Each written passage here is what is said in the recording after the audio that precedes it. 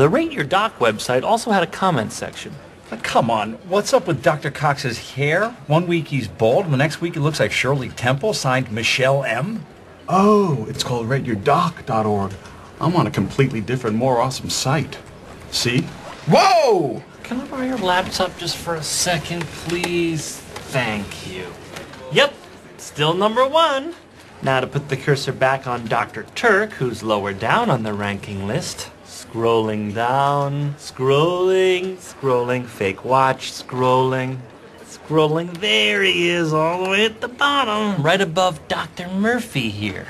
How can I be last? All my patients are dead. Doug, do you remember that guy you put in the morgue drawer? Turns out he was just heavily sedated. Oh, yeah, you're right. All the comments are from him. Someone named Coco Bosco wrote that she's sick of me saying, "That's what I'm talking about." But sometimes that is what I'm talking about.